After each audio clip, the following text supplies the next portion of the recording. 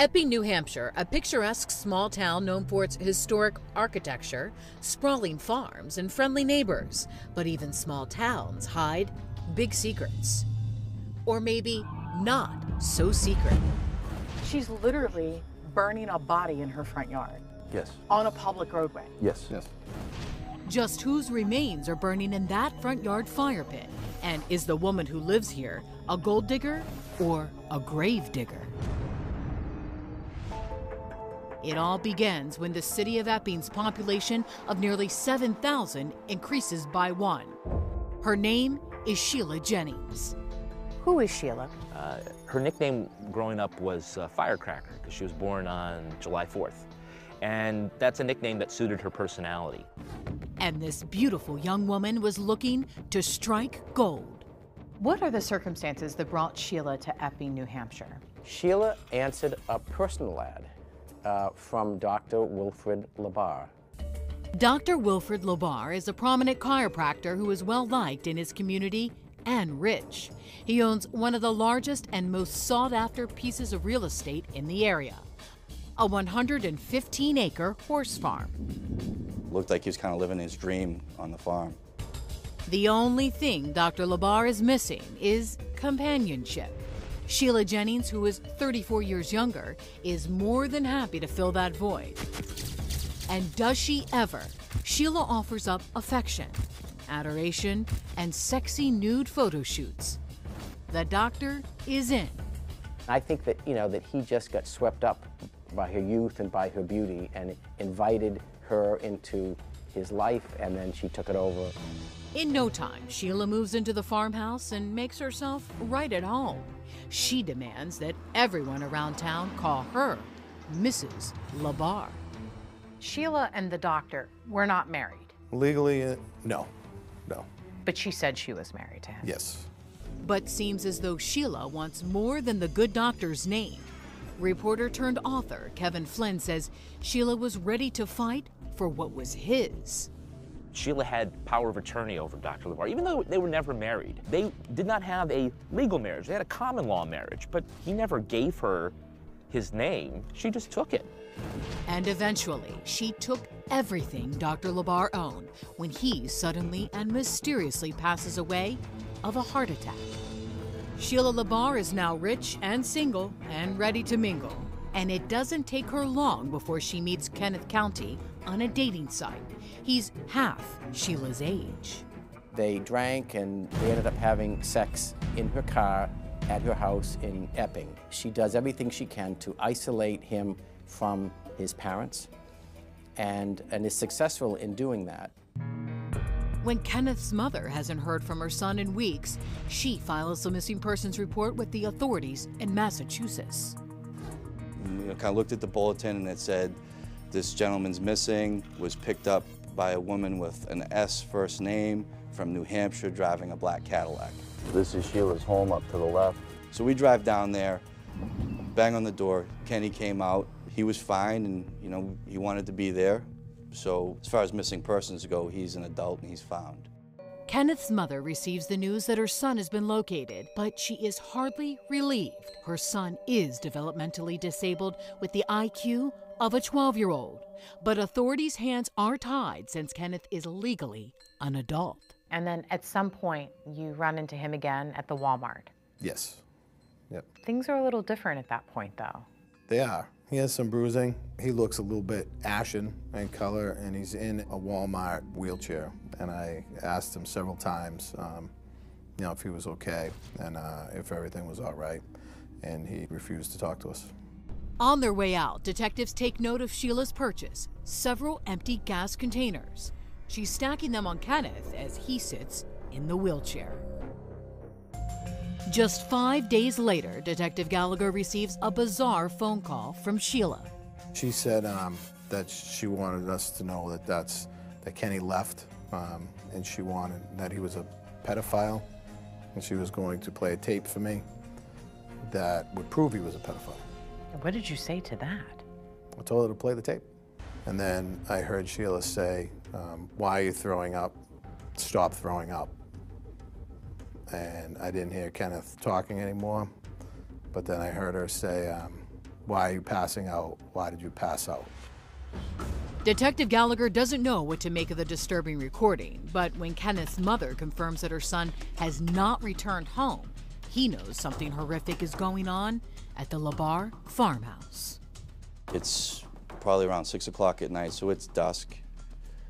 We showed up, there was a burn pile. I kind of moved it a little bit, and I looked down and I saw a piece of flesh.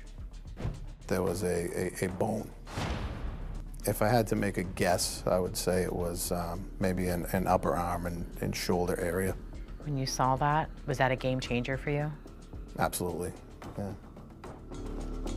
The detectives have seen enough. We went up to the house, and as soon as I kicked the door and it opened up, we heard a woman's voice yell from the driveway. It was Sheila. Surprisingly, Sheila allows detectives inside the house. Kenneth isn't there, and the once beautiful home of Dr. Wilfred LaBarre is in ruins. The house is filthy.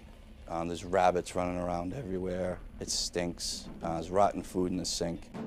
I see that there's a pair of his shoes. And I said, well, there's his shoes. You know, and she said, well, you know, those are his shoes. I bought him new shoes. And I knew she had because I saw him in a brand new pair of shoes. And later on, we get to the basement, and she opens the basement door, and there are the new shoes at the bottom of the basement. So I said, well, there's his new shoes, there's his old shoes. What's he wearing? And she couldn't explain it. Before they can question Sheila about the flesh and bones in the burn pile, she asks them to get off her property. Without a search warrant, they have no choice but to leave. We were not happy. We both knew that there was more to the story than this, and we both had a belief at that point in time that what we saw in the burn pile may be the remains of Kenneth County. The next morning, detectives are back with a search warrant. She was covered in ashes because she had been kneeling by the burn pile that we had seen the night before, and she was sifting through it. Did she remove that bone and that piece of flesh? We never found the bone that myself and Rich Cody originally saw. And despite Sheila's efforts to clean up the burn pile, authorities recover several tiny bone fragments which appear to be human. The house, barn, and 115 acres of horse farm is now an official crime scene, making it the largest in New Hampshire state history. Hundreds of state police, local police, and the major crime unit swarm the property. And that would be the entryway into the residence. Inside, no longer a farmhouse, now a madhouse. Investigators find hundreds of rabbits running wild in the house and what appears to be human blood spatter in multiple rooms. There was no seat or anything on the toilet. But when crime scene investigators flush the septic system, they make a discovery, a birth certificate. The name on the birth certificate is Michael DeLodge. Sheila LaBarre, a resident of Epping, New Hampshire, is suspected by authorities to have killed her live-in lover, Kenneth County, and burned his remains in a fire pit in her front yard. Are you thinking it's a body at this point? Yeah, You are. I'm thinking it's a piece of a body. After a search of Sheila's farmhouse, they find bones they believe belong to Sheila's missing boyfriend, Kenneth County. But there's more to this macabre mystery, much more. Authorities also discover a birth certificate for another man clogging the toilet. His name is Michael DeLodge. She had flushed down the toilet his birth certificate and some other evidence. That's how we even knew about Mike DeLodge, because there was no report about him missing. And they began to say, who is Mike DeLodge? There are no reports of Mike DeLodge missing because no one knew he was missing. Michael is estranged from his family and staying at a homeless shelter at the time he meets Sheila. Here's a guy who's down on his luck. This woman comes along, says, you know, my husband died. I have this big farm. I need someone to help me take care of it. And they come over and they have sex and there's food on the table, and it's like, you know, why would I go back to a homeless shelter? Now, police wonder if more bodies will be discovered on this 115-acre horse ranch, and if they have a serial killer on their hands.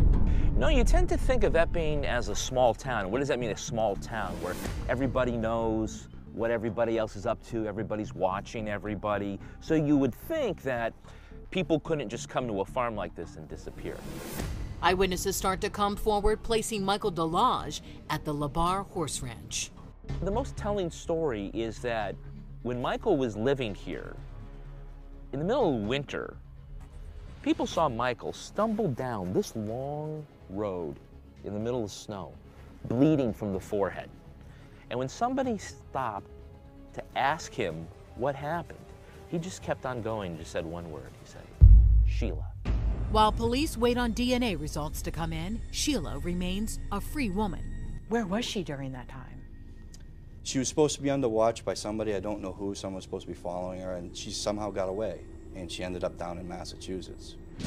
Sheila dyes her hair bright red, withdraws thousands in cash, and packs up her most prized possessions. Sheila left with, of all things, her bunnies.